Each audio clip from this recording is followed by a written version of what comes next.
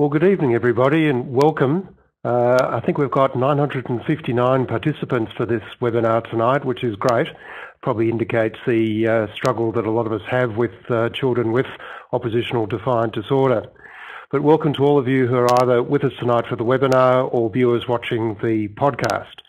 I want to start by reminding us that MHPN wishes to acknowledge the traditional custodians of the lands across Australia upon which our webinar presenters and participants are located. We wish to pay respect to the elders past, present and future for the memories, the traditions, the culture and hopes of Indigenous Australia. I also want to apologise in advance for any background noise you might hear. There's digging an underground station outside my window here in Parkville in Melbourne. I didn't realise they worked through the night, but I'm sure we'll be okay. Anyway, my name's Steve Trumbull and I'll be facilitating tonight's session.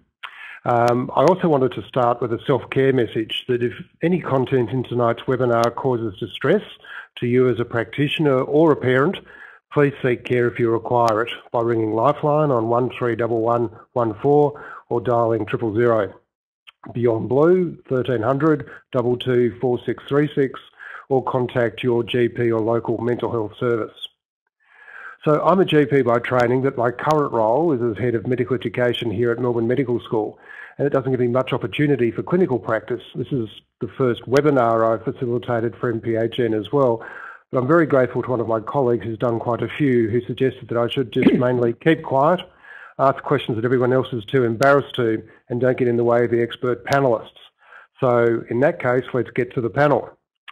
The biographies were disseminated with the webinar invitation, so I won't go through them in detail to make sure that we cover what we need to cover in the short time we've got together tonight. But I'll start by introducing Associate Professor Michael Fasher, who's been a GP for many years in Blacktown, New South Wales, as well as having academic appointments around Sydney. So Michael, welcome. I've got a question just to get you started, and I'd be interested in what it is that you find most satisfying about working with young children in your practice.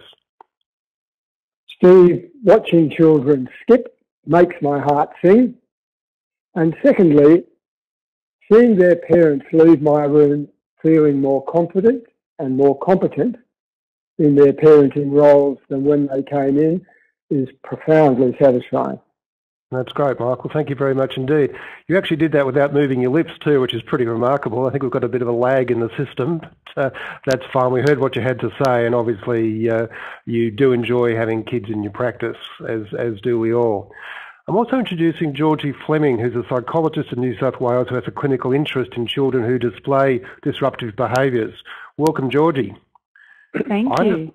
I understand that you're currently completing your PhD at the University of New South Wales, and I'm curious what your area of research is for somebody who has an interest in children with disruptive behaviours. Yeah, absolutely. So my area of interest is kids who have disruptive behaviour disorders, and my research specifically is looking at whether we can deliver evidence-supported treatment for things like ODD via teleconferencing, because we know that although these treatments work, people living out in the community aren't actually accessing them. So I hope that we can start overcoming that by using technology exactly like this to start getting it out to more people. Wonderful. Okay, great. Well, thank you. And thanks for joining us tonight. And our third panellist is Professor David Coghill, who's Chair of Developmental Mental Health here at the Royal Children's Hospital in Melbourne at Melbourne University. So welcome, Dave. Now, you've only been working in Australia for a short time. I'd like you to tell us about some of the differences you've found between Australia and Scotland. And we'll take the weather as a given, so in mental health particularly. What have you noticed already? Yeah, apart from the weather, I guess there are several things relevant to tonight's webinar that I recognise. Firstly, that in Australia, I guess I've kind of been surprised by the degree of fragmentation in not just health, but also in social services. And that makes it much more difficult from my perspective to be able to properly coordinate the care, as I say, the bridge between those the social service needs and the healthcare needs. And the other one that I'm sure we'll get to is the far greater use of medication to manage kids with oppositional behaviour that I see here compared to my practice in Scotland. So I'm sure these are things that we'll pick up. But the other thing is that actually the willingness of all health professionals to get involved with kids like this has been a real pleasure to see in Australia. In the UK, people will try as hard as they can to not see. Okay, well, that's really important, and certainly we will be touching on the issue of medication in these children, and also the focus of tonight is really how we can work together to try and overcome some of the fragmentation that you've already remarked on. But good to hear that you've sensed a willingness for people to tackle what can be really quite a challenging client group. So thanks very much. Now, so there we are on the panel. Reassured to see that Michael is actually in living colour in the flesh, so that's good news. We do have some ground rules. I won't read through those because I think you're all capable of reading those, but just to remind you that what's going to happen is that the panellists will all give a brief presentation pertaining to their area of expertise, but the big focus is really on questions and answers, and hopefully people are able to submit questions via the chat box. And also we've had some really interesting ones submitted before the webinar started, so we're going to give over most of the evening, I hope, to some really interesting discussion between these panellists.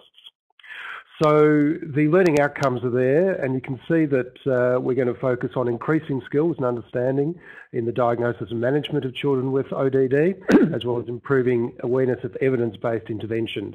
And we will be talking about medication at some stage.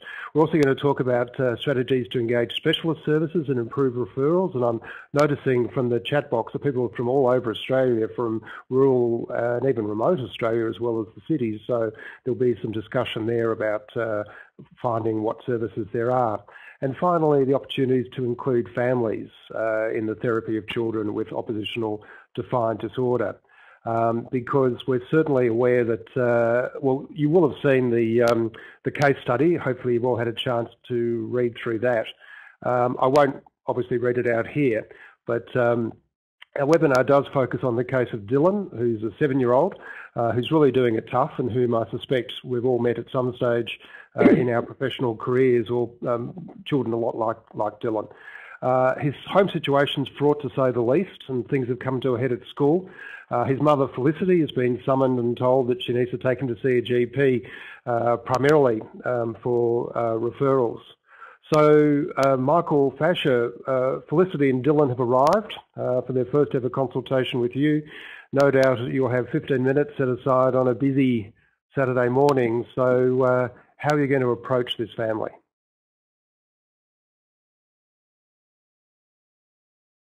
Thanks, Steve. As I had the first glance at the case study we've been provided, the first thing that strikes me is that Felicity is likely to be reluctantly seeking help. Yep. She probably is more embarrassed by what other people think about Dylan's behaviour than she is actually concerned about it herself. And the third thing I bring before starting this conversation with the family is the fairly certain belief that neither Felicity nor Brad, Dylan's current parents, have any insight into the impact that their behaviour in the present and in the past is having on Dylan's predicament. So, yep. Go on, Michael. Further, well, the other thing in scanning the case study is that I wonder about the role of Dylan's anxiety. I wonder if there is more to discover about the foundations of his learning difficulties. As in some diagnosable disorder as a cause of those learning difficulties? Yeah, or that's right. Well, an understandable, I mean, I think we need to step back from diagnosable disorder and think about difficult predicaments. It may be a diagnosable disorder. It may be that he's getting to school without breakfast in the morning. I mean, there are a myriad of potential causes for children not progressing academically. And I'm wondering about how his sister Sienna is coping beyond what we've been told. But ultimately, a larger team than the teachers and school counsellor will be needed to strengthen this family. And tonight I'm really lucky to have the opportunity of consulting with a great psychologist and a quality child and family psychiatrist. But in real life, I'll need to meet more often with Felicity before working with her on developing a plan and making referrals. Sure. So the first referral you're going to make is with a mental health care plan. You're going to refer Dylan, and his family, I guess, to Georgie, psychologist. So, Georgie, you've received a mental health care plan and referral from Michael. How are you going to approach your assessment of Dylan? Yeah, thanks, Steve. So I think first things first, chances are if you're involved in a case like this, you're going to, so if you're involved in a case like this, you're a mandatory reporter.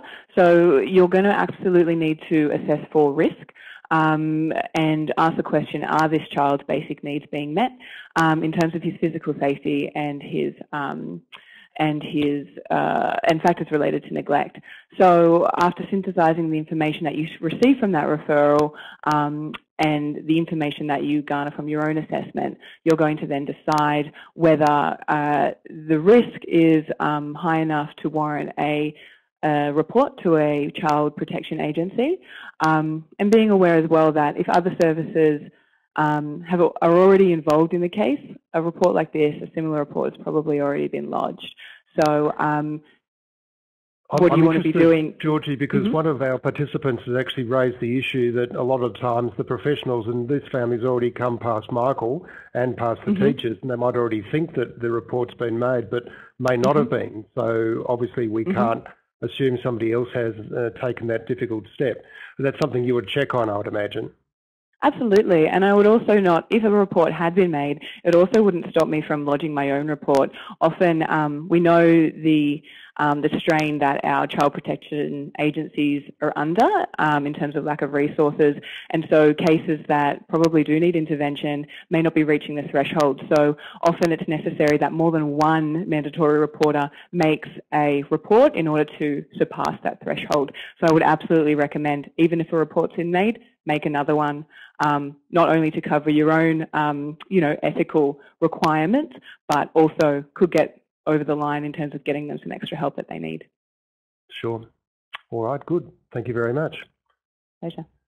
Anything further you wanted to say at this stage from your perspective as a psychologist? I think I cut Michael off a bit early before. Yeah, I mean, I'm happy to wait until Michael can cover more of what he wants to say, for sure. Sure. I do have a little bit more, but... That's fine. I think if it comes up in the discussion, so much the better. I think you've introduced your role well there, and also the role of reporting, which is really important, whether it's mandated or just something that you consider to be the right thing to do. So at this stage, the family's moving on to be assessed by a psychiatrist. People have been asking the question leading up to the webinar and even just now in the chat box about the possibility of coexisting psychiatric diagnoses alongside the suggested one of ODD. But I'm really curious, Dave, where do you begin as a psychiatrist with a family in this situation? Oh, sorry, I'm missing my slides. Here we are. That's okay. There you go. So I really have to restate what Georgie said very well, that safety has to come first. A lot of people worry that if I'm going to make a report to child protection, I'll lose trust of the parents, I'll lose trust of the family. But it's really not possible to provide any other therapy until you've made sure that the children are safe. Let's assume now that they are, and that we can be confident that they are, and then one would move on, I would move on to thinking about assessment and diagnosis. And of course, building trust continues to be a part of that whole assessment process. From my perspective, I think one needs a comprehensive and integrated assessment. Really, if you're going to do the best, you need to share the skills as much as you can around professionals. I mean, I would want to be working with Georgie, with others that were involved, with those that were providing support to the family. And as part of that comprehensive assessment, you need to understand the family. You need to get a good family history. For me, that includes a family psychiatric history. And then you also need to screen for other, as you've suggested, mental health problems. I'd be particularly thinking about possible neurodevelopmental disorders, so things like ADHD, like autism, but also learning difficulties, both specific learning difficulties like dyslexia, dyscalculia, and also generalized learning problems. And that then involves getting information back from school and from others that have been involved. Okay, so the likelihood is that this child has already had quite a lot of input from the school. My sister Penny's a teacher and she's spent a lot of time telling me about the number of strategies they might already have used.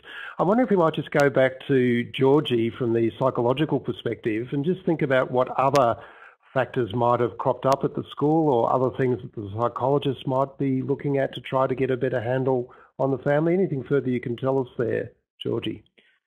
Yeah, so I guess in terms of the school, it's always my preference to work quite closely with the staff members involved in a kid like Dylan's education, because they're the people who, other than his parents, are actually around him the most. So if we can get consistency between the settings in which Dylan is moving, then we have our best chance of success in terms of getting change in some of his behaviours. So the role of the psychologist in that way is a little bit of an intermediary between the school and between the parents. Hopefully we can maintain a good relationship with both. The other thing that I think it's really important to flag is that working with a family like this, you really need to consider whether or not the family has capacity to engage in a parenting intervention, because what we know from the literature is that for children who are Dylan's age, so that preschool to early primary school age, that the gold standard approach to treating a disruptive behaviour problem, your oppositional, defiant, your conduct disorder, is parent management training. So if you're working as a psychologist in really trying to target ODD, chances are you're going to do parent management training. But parents often present to clinic saying, here's my child, this is what's wrong with him, fix him. And it can often be really hard to hear a psychologist tell you, well, the treatment I recommend actually is going to involve quite a lot of time and effort on your behalf as the parent. So definitely in my assessment, what I'm aiming to do is try and identify some of those barriers that may actually prevent this family from participating effectively in a parent management training approach. Particularly around mum's capacity to engage. Is it feasible to expect her to commit to a parenting intervention, given her own mental health, given the other psychosocial stresses? And I also think it's important as well to include the stepfather figure, because whether he acknowledges it or not, in the case study he does not, he is a part of this parenting team. And we know that these treatments work best when all members of the parenting team are involved in the treatment. So my take-home message with that would be involve all members of the parenting team as much as possible in every single stage of your intervention, your assessment, your treatment, your follow-up. Best of luck with that in this case, Georgie. I think most of us would feel there's not a lot of parental engagement here. Correct. So your assessment also, as a psychologist, I always view my assessments as, yes, information gathering, but also therapeutic. I'm hoping to do a little bit more of that motivational interviewing in order to get the parent to recognize that this is a problem, potentially be able to do a bit of more of a functional analysis to see this might be my role in this, because we know with ODD, parenting practices likely to play a quite significant role. So if I can somehow shape my assessment to get the parents to start owning their role potentially and how this is all developed, how it's all maintained, then potentially we can get some buy-in that way. I think we'll come to that in the discussion as well, because I know Michael's got some ideas on assessing the risk within the family. So it'll be interesting to have that discussion across the three disciplines. Okay, great. Thank you very much. So I guess it's back to you now, Dave. Anything further you wanted to say from the psychiatric perspective?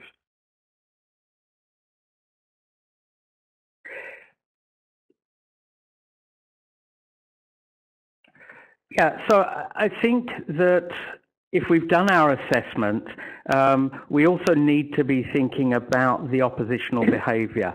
And you'll see on the slide here, I have a suggestion: oppositional defiant disorder versus disruptive mood dysregulation disorder. Now, many people in the audience may be familiar with disruptive mood dysregulation disorder. It's a new diagnosis that's been brought into the field. And a lot of us are somewhat skeptical that we fully understand it. But I must admit, over the past few months and years, I've warmed to the idea that it may be very helpful, particularly for us to fully understand boys like this, who present with not just disruptive mood, but that's not just with oppositional behaviour, but also with irritable mood, with very angry presentations.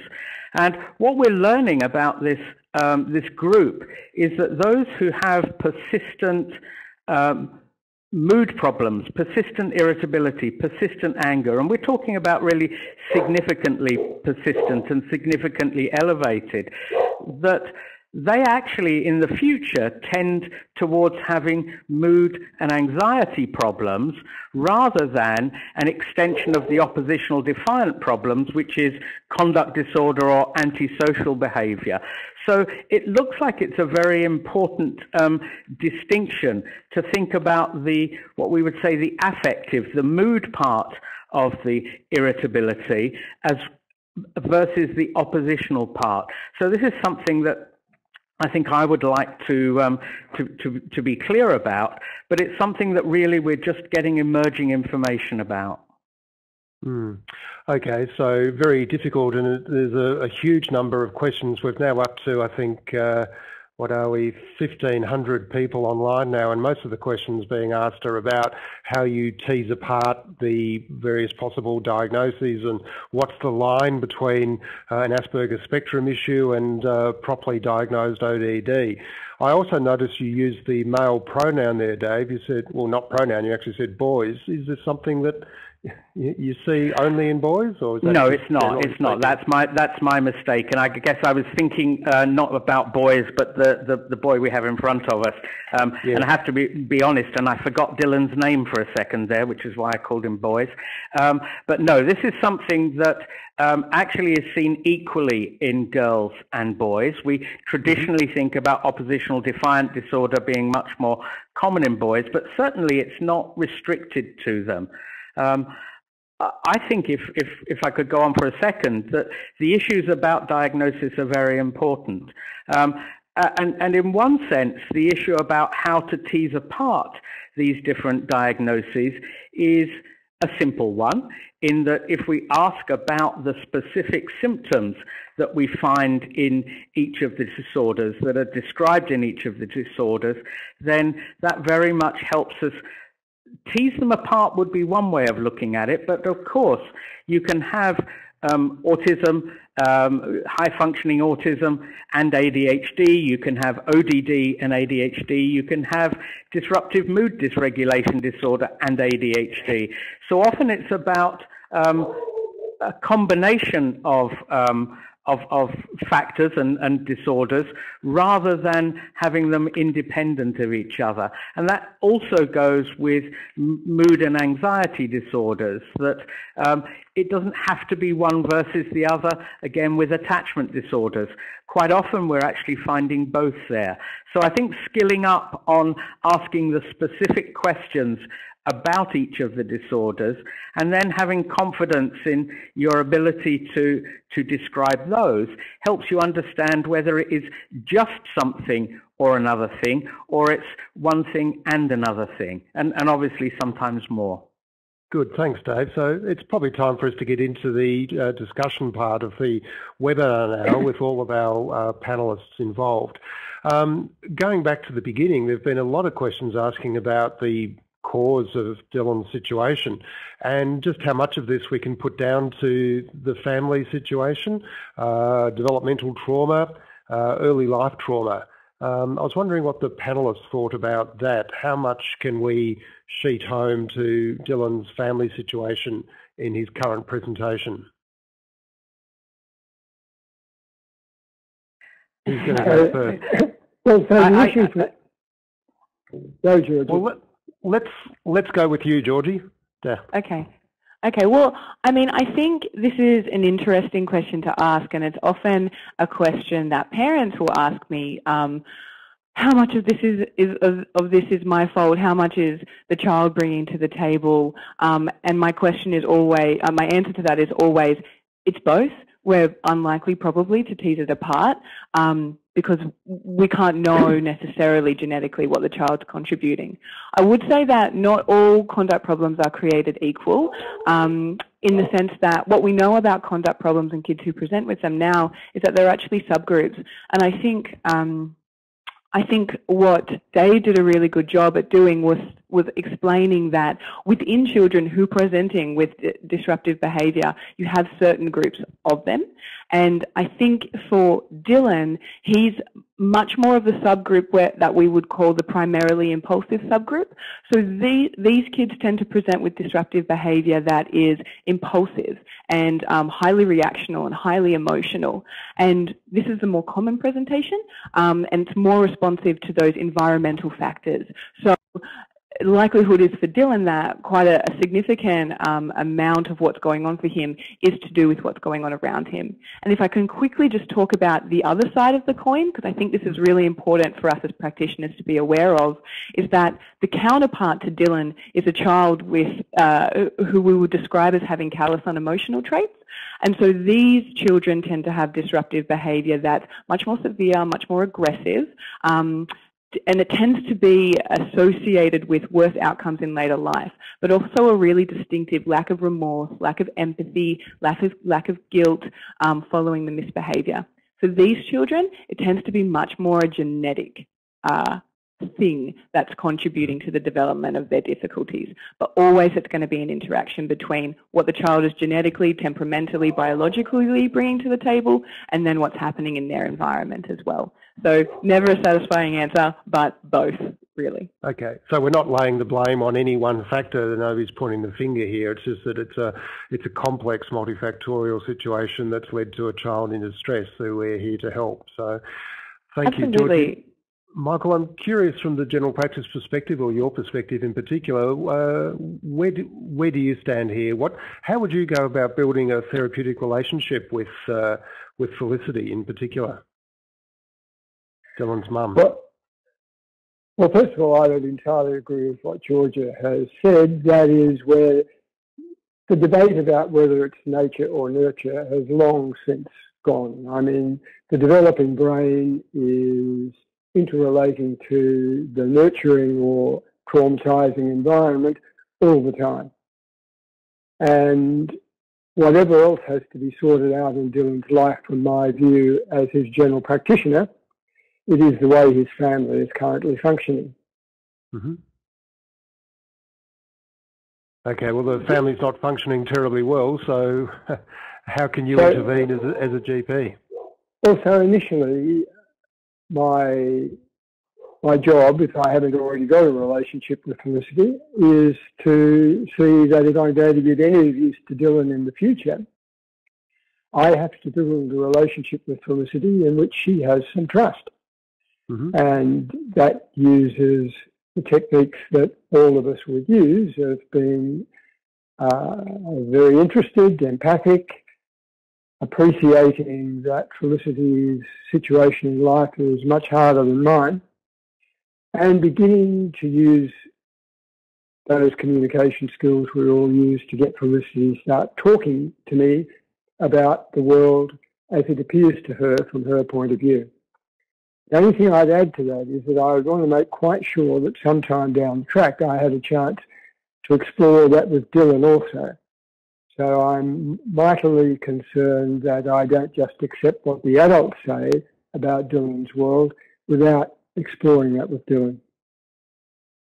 Thanks, Michael. And actually, you've raised an important point there. I'm curious from our other two panellists, how much time do you spend with Dylan and how much time do you spend with Felicity or other family members in your consultation? Do you three have a different sort of ratio there of time you spend, or does it really depend on the way things are going? Well, I think if I do my job well enough, then Georgie and Dave will be well on the journey.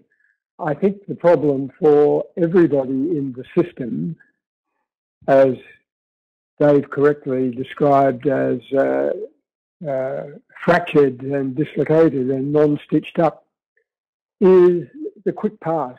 If I saw this family sent to me from the school and sent them straight to Georgie, then she has to do my job as well as her own.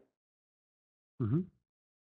Okay. Yeah, and I think as a bit of an aside, I mean, it will always depend on the context. Particularly, a lot of the children that I work with are of the preschooler age, so your 3s and your 4s and your 5s. So it makes less sense to do a one-on-one work with them in an assessment perspective. But what I'll always try and do is observe the dyad. So watching the parent and the child interact with one another, whether that's in a structured way, in an observational play task, for example, or whether that's just how they interact in the waiting room before they come into the clinic. Because I think that gives us such important information about what might be going on between, because this is a system, right? This is a dyad. It's bidirectional, it's back and forth. One's contributing, the other's reacting, and so on.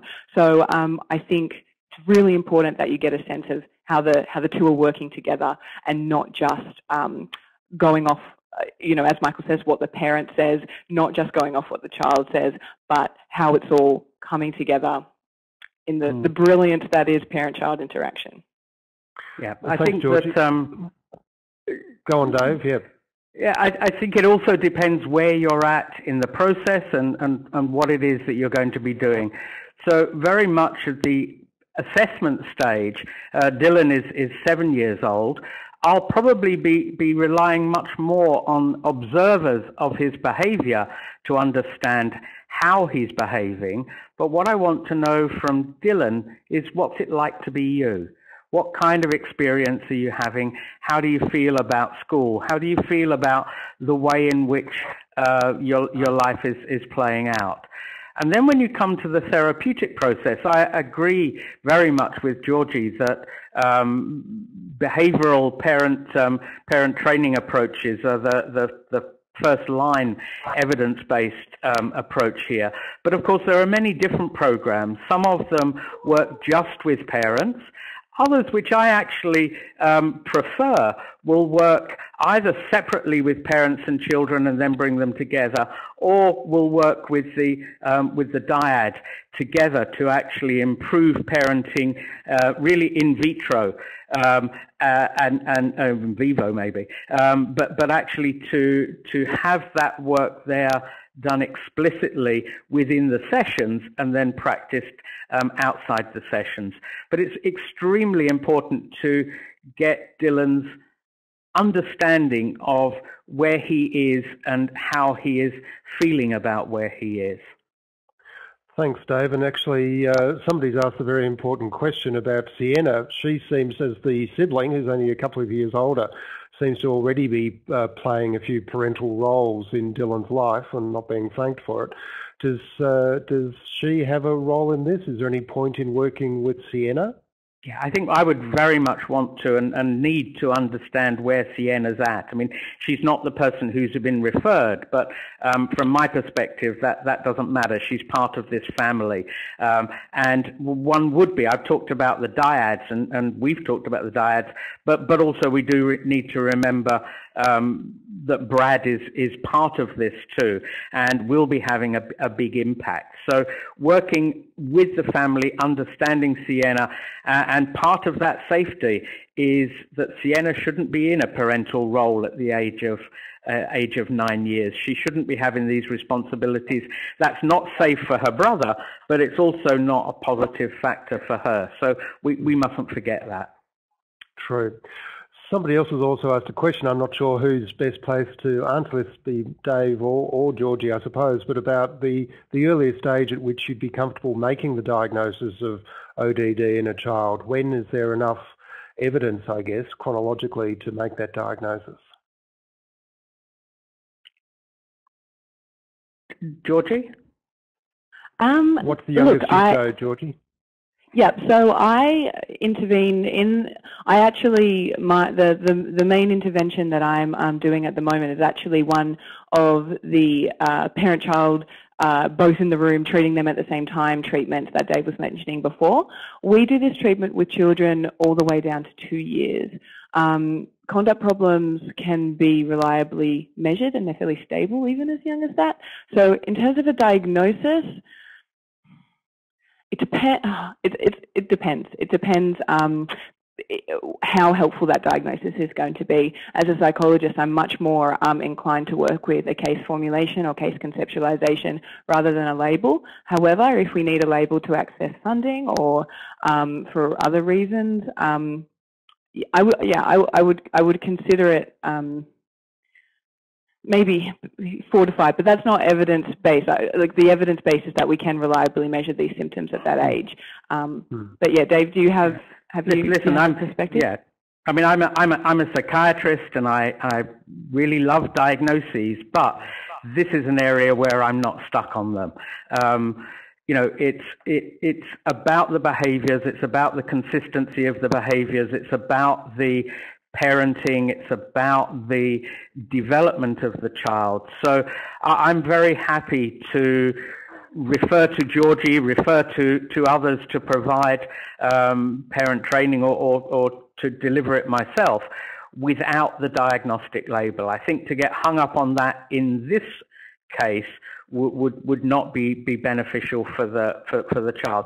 There are other times when I will be insistent about making a diagnosis and having a clear idea. I'm not going to start ADHD medication without a diagnosis, and that means you need to be a certain age because we need to see stability and tell what is and what isn't normal and abnormal behaviours. But in this type of case, I wouldn't have a lower limit for recommending support and parent training to give it its more formal title. I think you see where the need is, you see where the gaps are, and you work to that. This is actually an issue within general practice, isn't it, Michael, putting labels on patients in order to access mental health care plan services? This can be quite a confining issue, but it does enable services as well. So I would agree with the way the conversation is drifting there, but as a general practitioner, I'd put another perspective. That is that I am really well positioned and placed and interested in prevention.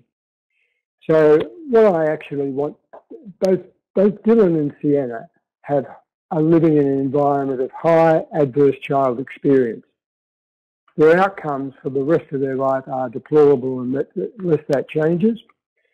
And I think that as a GP, with all the people who are listening to this webinar, what we need to be doing is promoting warm, nurturing parenting from the first moments of life. Another way of putting that is that we have to try and help families where the parents themselves have high adverse child experience scores, raise children with lower adverse child experience scores. So prevention and promotion need to be in this discussion. Okay.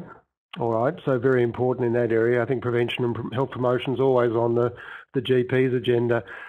Speaking of treatment, though, and Dave, you said that as a psychiatrist you love diagnoses. You're pretty keen on drugs?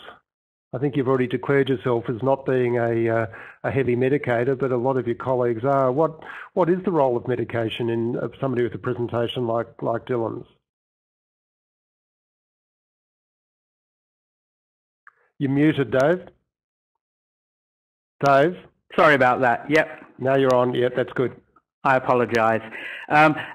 Actually, I'm a psychopharmacologist by trade. I work a lot with medicating children, but I do have real difficulty with giving medications like risperidone, aripiprazole, and other really pretty heavy antipsychotics to very young kids without an exit strategy. And as I said in the beginning, I've been really quite surprised at how that happens. However, I think one can understand why it happens sometimes when practitioners work in isolation, when they don't work within a multidisciplinary team, when they don't have easy access to either a psychologist or others to provide the parent training. Then the typical, I think, response is, well, what else can I do? These medications work and I think they're in the benefit of the child. The problem we have is that the atypical antipsychotics have huge adverse effects and huge risk of adverse effects, particularly if we don't monitor, and those risks are highest in the younger children. So I think there are many other things that we should be trying first. It's about setting up the systems and the networks and the funding to make sure that those things can happen and that these children and families don't end up isolated from effective care. Okay, so in the absence of a clear diagnosis, which is clearly the medications indicated for and a failure of other supports, we'd have to say that we're restraining the child with the medication rather than having any therapeutic intent beyond sedation. If we're using medications like the antipsychotics, if, for example, I saw Dylan, I assessed Dylan, and I felt he had significant ADHD, I wouldn't have a hesitation of considering medication to treat his ADHD. That would be a very different situation. But if I'm going to be having to think about using antipsychotics to treat his aggressive behavior, then that does trouble me. Okay. Well, again, encouraging people to post their questions via the chat box. A number have come in talking about how we would engage the family or Dylan's mother and her partner, Brad. We'll start with you, I suppose, Michael. What sort of words would you be using with Felicity to try and engage her in the therapy of Dylan? How would you build trust with somebody in Felicity's environment? What conversation do you have with her? Well, Steve, the conversation might start out like this. Thanks for coming in, Felicity. Thanks for getting Dylan to wait outside with Julie, our receptionist. Things have been really tough for you lately. Yeah. Well, I'm only here because I was told to come and get a referral to go and see somebody who knows what to do to help me. That's part of the problem, and I find in working out ways to help boys like you or Dylan, I often find it really helpful to better understand what life is like for his mother. How is life like for you at the moment, Felicity? It's pretty grim. I've got an abusive partner. I think I'm drinking more than I should, and the school's on my back about not being able to manage my son. So those are the issues that we're going to start. Let's start developing a plan for a way forward for you, for Dylan, Brad and Sienna, but we're going to have to deal with those issues that are pressing on you first. And as time goes on, it may well be that it's in Dylan's and Sienna's best interests we have to actually get family and community services involved in trying to help us find a way forward. Okay, well, thanks for that, Michael. I mean, I'd like to hope that Felicity would get care for her own problems as well. I'm interested though, Georgie, you've talked about, I mean, Michael very wisely parked Dylan in the waiting room to terrorise his receptionist. You, Georgie, I think said that you've got them both in the room and you're working with them together. How do you actually establish that dynamic? So at some stage I'll get them both into the room. Definitely initially I'll want to bring parent into room. To do that initial rapport building, and allow her essentially to air out her concerns, because it is often an airing out, without Dylan being present, because I don't want to expose him to the type of negative comments that you're probably going to get from mum who's quite stressed out, and as we know from the case study, quite embarrassed about his behaviour.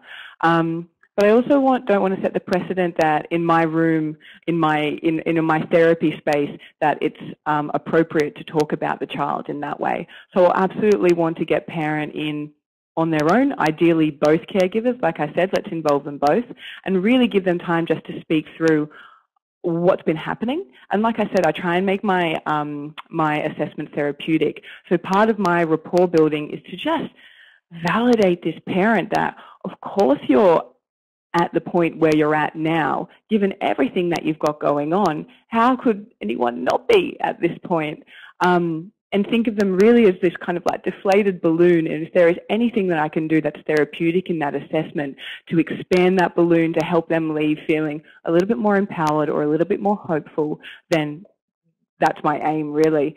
So within the assessment, trying to do those functional analyses where I'm understanding how these problems have developed and why they're still happening as they are, and really giving her some feedback. So it sounds like when he throws a tantrum, that makes you feel incredibly frustrated. And so then what you do is withdraw. It makes sense then. He wants your attention in that moment. So he's going to really ramp it up and really try and make it clear to her how this might all be working together. Hopefully then I get my in to say, well, if we move forward with this treatment, that's exactly the thing we're going to try and target.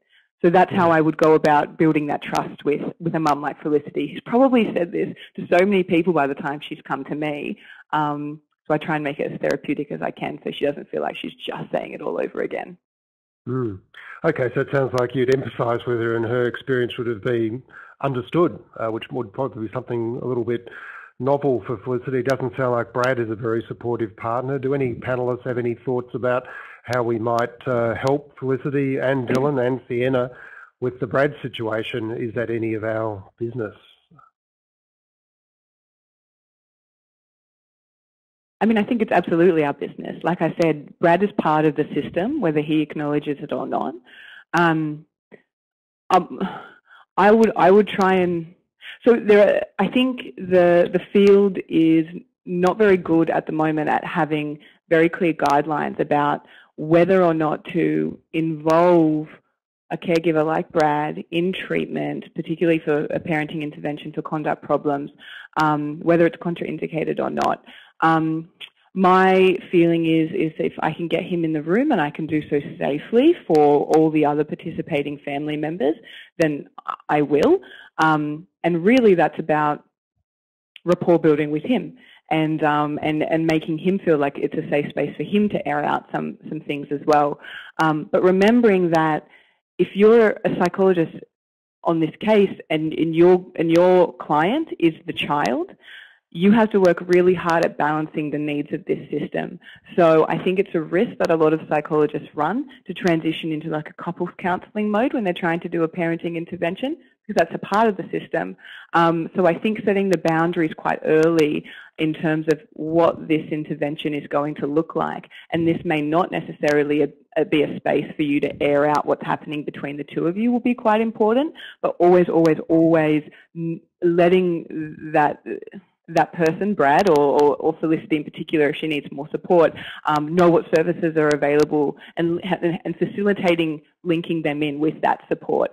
I think setting boundaries is really important, is my point in a case like this. Sure. And I think it's a very delicate balance that one has to have there. And I pick up on Georgie's point that I actually would be looking to work with Mum, work with Felicity to help her to feel more in control and safer. I think that the evidence for being able to change Brad's is really not, it's not strong. So one does have to be very careful. And of course, if you do have Brad in and you're exploring where he's at in his thinking, I think at that point it would be important not to have Sienna and Dylan there, because you're going to almost certainly have some disagreements and have to do some talking about what's appropriate and how far you can go with keeping confidentiality, but also you can't not challenge some of the really negative behaviours that we see in the case history. That's going to come back to the GP, I would have thought. Michael, are you in a position to confront Brad on his, well, the way they describe their abusive behaviours? There's no question. Would you be able to deal with somebody like Brad and try and get him to see the impact he's having on the household in which he's arrived? Steve, I've got a plug-in failure here. Okay.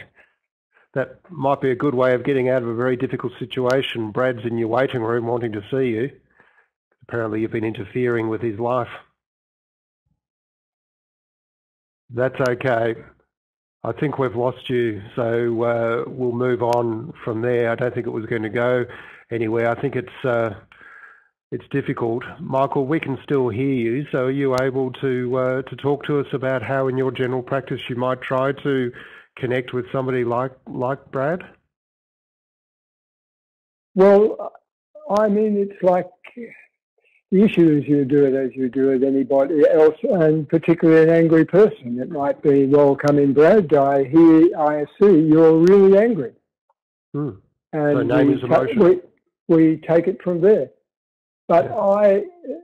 I mean, whatever else is going on in Dylan's life, in the medium to longer term, either his mother and Brad have to get their act sorted out, or they have to separate. I mean, it's not, these children are being subjected to ongoing traumatising experiences. And well, we're not actually sure about his wider family. Somebody in the chat's pointed out that we haven't discussed his biological father or maybe grandparents who are sometimes pressed into service in these sorts of environments. I don't know. Do any of our panellists have any thoughts about maybe extending the family circle? I mean, already we've discussed the fact that the system's fragmented and Medicare doesn't support couples counselling or the sort of family therapy that we've been talking about. But could we actually connect with other relatives in Dylan's circle? I think that's a very good point, Steve, and whoever made it, I think, has clearly been thinking. Often kinship care is something that can be very helpful here. So where, as you say, aunts, uncles, or most often grandparents are, rather than pressed into action, brought into action, and to provide support, either on a semi-permanent basis or on a respite type basis. So that can be very helpful, both in stabilizing the situation, but also providing other supports to change behaviours. Mm-hmm. Well, props to Julie Cornwall for that question. What about other members of the mental health team, such as occupational therapists, social workers? Would there be any other extension we could make involving professionals who could work with us? Or Georgie, with psychologists, do you work with OTs to try and help kids in this situation? Yeah, so a lot of the children that I see are linked in or then become linked in with other allied health, so OTs, speech paths, and so on. My feeling with this question for this case is that we really need to be aware of over-servicing this family. If I'm also suggesting that this child links in with a speech pathologist and that's another session that the family has to attend during the week and more money that they have to outlay, I'm going to worry about disengagement. So my priority is, like Dave said, is to stabilise this family and get them to start making some shifts in that home environment that's more conducive to child safety, that's more conducive to a functional, secure parent-child attachment relationship, that's more conducive to setting firm boundaries around behavioural expectations. If at the end of treatment, once we have gotten some consistency in how Felicity and hopefully Brad are parenting, then I would consider what are the remaining concerns. This often happens with ADHD, and so at the end of a treatment chunk, I'll often then refer on to a child psychiatrist to assess for and potentially intervene for an ADHD presentation. I think one of the potential benefits of a publicly funded CAM service, Child and Adolescent Mental Health Service, is its multidisciplinary nature, so that you have those professionals working within one team. Well, one of the problems we have is that many of those services aren't always optimally funded or functioning, and there's even a sort of internal fragmentation or lack of multidisciplinary treatment. But when services like that function well and you're not adding cost or complexity because you're trying to work in concert with others, that can really be a big benefit. In our services in the UK, in Scotland where I worked, we had an awful lot more nurses working within our teams. And actually they were hugely helpful in cases like this because they had the skills to provide the parent training and the other interventions, but they also had the benefits that come with why they chose nursing, that they were there to help, they were there to engage. And so we relied an awful lot on them to provide the coordinated treatment to the kids we see. I think I take Georgia's point, and I think when you're working in private practice, it's much more difficult to be able to provide that care without over-servicing. So we need to try and get the balance right. I must say, Dave, I was really pleased to visit a service in the UK, and there was a case conference for a severely disabled young man with, I think he had autism and cerebral palsy, Fragile X maybe, but the case conference didn't start until the GP arrived and actually came and was one of the key people in the case conference. Not something that we really have here in Australia, sadly. The fragmentation cuts across all disciplines, it seems. Yeah, I mean, I think that I really miss that, and the integration of the GP into that system of care, as well as the ability here in Australia to doctor shop at times. If you don't like what you've been told by not just doctor but professional shop, if you don't like what Georgie's told you, you can go and choose to go and see another psychologist, rather than be working as part of a team where there might be less choice, but there may be more engagement. True. What are your thoughts on that, Michael? I absolutely agree with everything that Dave and Georgie have been saying, and that's why in Western Sydney health system reform is a really high priority. And I am fortunate in this part of the world that I would have a Health One child and family GP liaison nurse who would be enormously helpful in building a relationship with this family and connecting up a multidisciplinary team in the community. But I think it's really good that we don't finish this webinar without thinking about the need for system reform. Absolutely. I'm curious, do people have sort of a couple of top tips for managing ODD? Or two questions actually from what the participants have been discussing in the chat box. One is, how sure are we of the diagnosis in this case? There's limited information, obviously, but is this a classical presentation of ODD with traumatic triggers? And also, what would be sort of the top tips for dealing with a family in this situation? I mean, I think as far as the diagnosis of ODD goes, then, we've got some very strong pointers, but what we haven't done is the broader assessment to say what else is there, what other problems may be contributing. And again, one of the traps that we fall into is that we see all of the potential traumas, we see the abuse, the neglect, and we assume that the whole presentation is due to that. So that's really why I always think we need to be asking the questions, is there anything else? So you know, I'm confident to say, yes, there's ODD here, and if it isn't ODD, then it may be this DMDD, the disruptive mood dysregulation disorder. But having said that, I still want to make sure what else is there. We hear about feeling sad, we hear about anxiety, we haven't asked at all about ADHD. So we need to know some of the other things as well before we close our minds and say this is just a typical ODD. Okay, so thank you for that. And Georgie, putting you on the spot a little bit, but if I am a thoroughly reconstructed Brad or Felicity in this situation and you're working with me, what might be 2 or 3 parenting tips you would give me to try to change the way I'm looking after my kids and what impact that's having on their health? So what are some of your top tips for parents? Yeah, so I think my top tip first would be for the practitioner working with the parent to come back to your theory underpinning intervention for ODD, where what you're really trying to do in your intervention is engender an authoritative parenting style in these parents. That's what the literature tells us is conducive to the best outcomes for this child.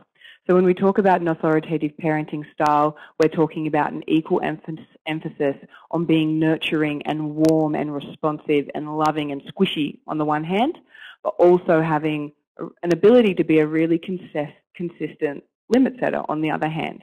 Because when they're out of whack like this, our parenting isn't going so well.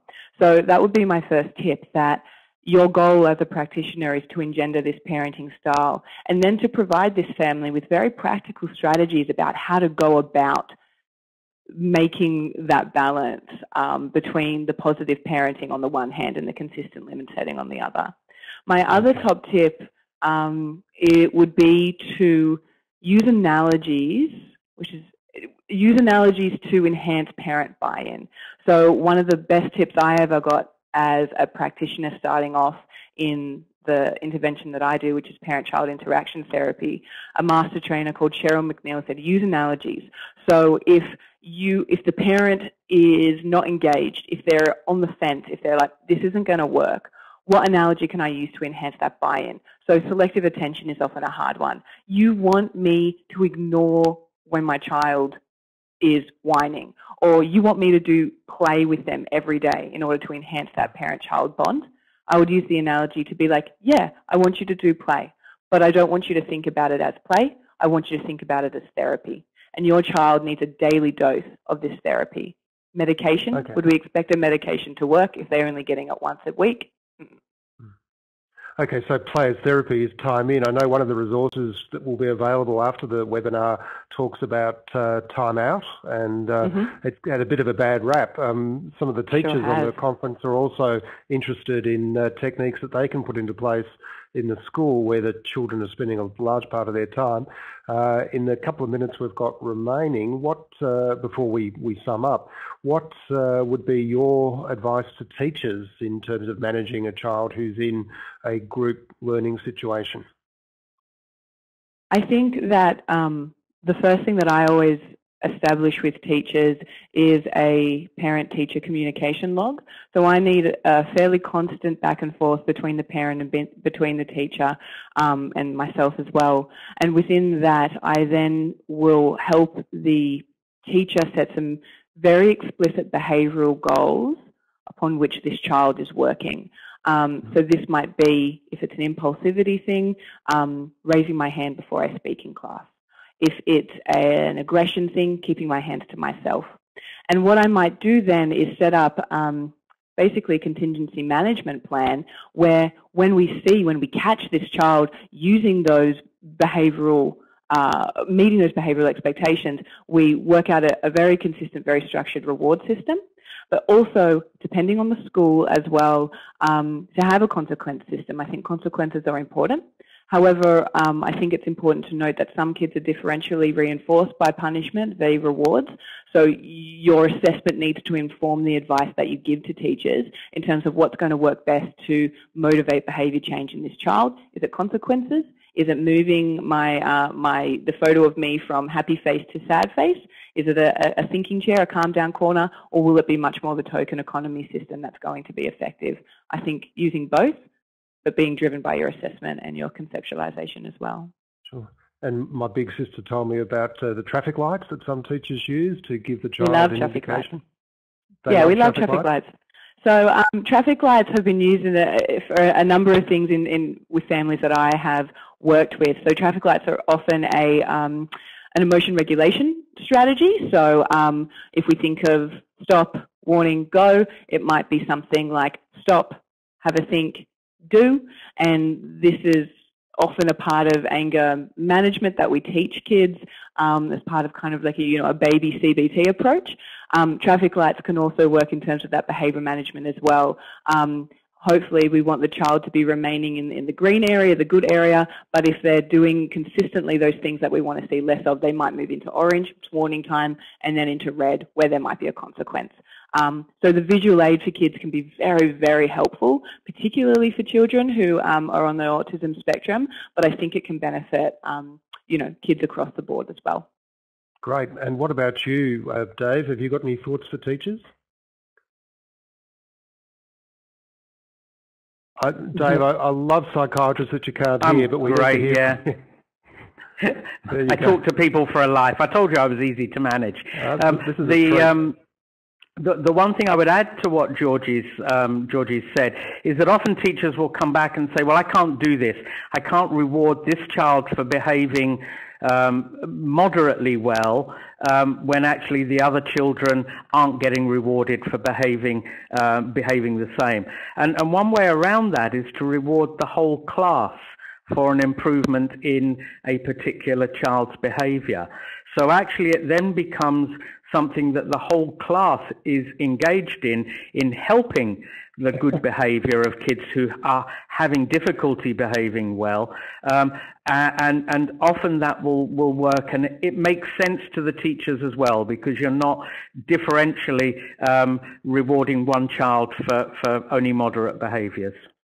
Mm. Okay, great. So not singling them out and also engaging with the whole class. Yeah. It's time for us to wrap up now and hear from our panellists one last time. You, Michael, I guess, we look like the Brady Bunch now. This is intriguing. So, Michael, what are your thoughts as we finish up this case? Where do you see us going with this family? Look, I think the options have been beautifully covered. The traps are to focus on the child as the problem and to think that he is a disease to be managed rather than a child in a family, in a school and in a community. And I think that our discussion has followed that line very well. Okay, great. Thank you very much. What about you, Georgie? Any final comments or thoughts from you? I think drawing on what Michael said, that with cases like this, it's so important to really foster empathy for how this family has gotten where they've gotten, and to identify those points of intervention where it's possible for you to create change, and to always, always, always look for the strengths in this child and to inflate the parent's sense of parenting self-efficacy by pointing out the good things about this kid, because there will be good things, might just be a little bit hard to see behind all the not so nice stuff. Yeah, awful to think that people would see this child as broken in some way and needing to be fixed. It's obviously a situation that the whole family is trapped in one form or another, and what can we do to help out? Thanks very much. Dave, any final thoughts from you? Yeah, see, I would have said almost the same, that we've got to set ourselves up into a situation where the family can succeed. So we've got to look at how we can build or engineer the right kind of situation and environment so that they can make the changes that they're going to need to make if things are going to get better. I think that my only other bit would be about remembering that we haven't uncovered everything yet. There's a lot more assessing to do and understanding to do before foreclosing on saying that we understand everything because of the situation. And Steve, as you know, Steve, in general practice, we never foreclose.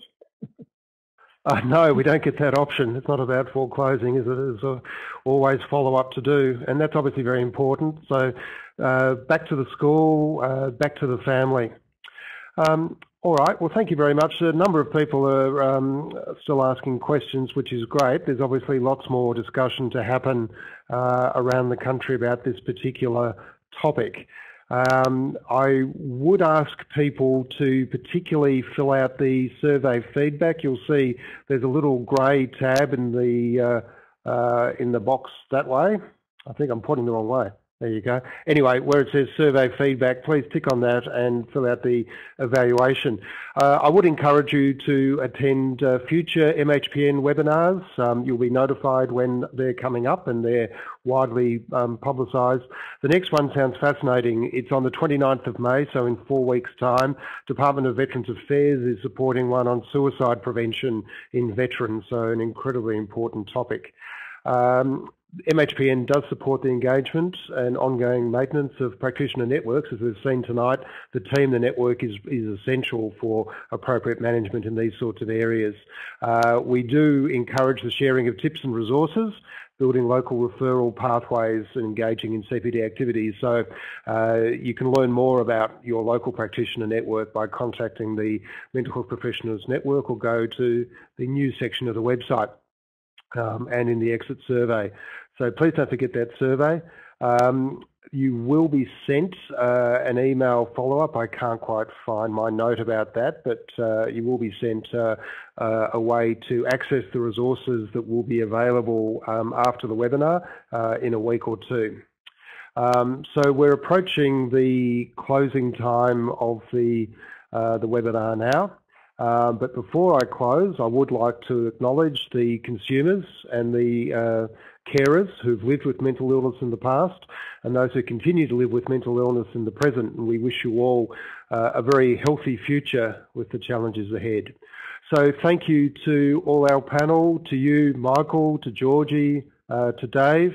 And thank you to everybody who's taken part, lodged a question, been involved in the chat, and also to the Mental Health Professional Network for putting on the webinar. So thank you all for your participation this evening.